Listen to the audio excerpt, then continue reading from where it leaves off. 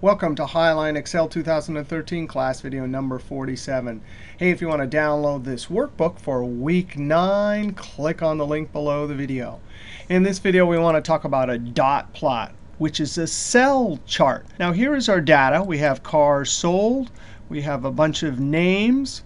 We have a unique list here, and we've used the COUNTIF function to count how many Chevys, Fords, Hondas, and Toyotas we sold in the past week. Here we have a chart, a column chart. Now we want to do something similar to this, but we want dots. So here we want 3 dots, 4 dots, 9 dots, and 12 dots.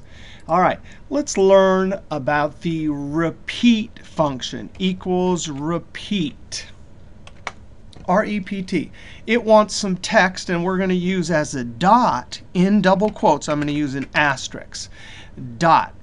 So it's easy. You give it the text, and then say how many times you'd like to repeat it. So I could put 3, and it would repeat it 3 times. If I put 12, it'll repeat it 12 times. So our clever little trick is we're going to tell it not a hard-coded number, but we're going to put our COUNTIF function there. So I'm going to scoot this over to the side up here. In the number times, COUNTIF.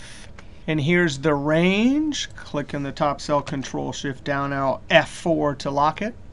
Comma, and you can see the argument screen tip change criteria. 1 cell below, relative cell reference. Now I got to come to the end here.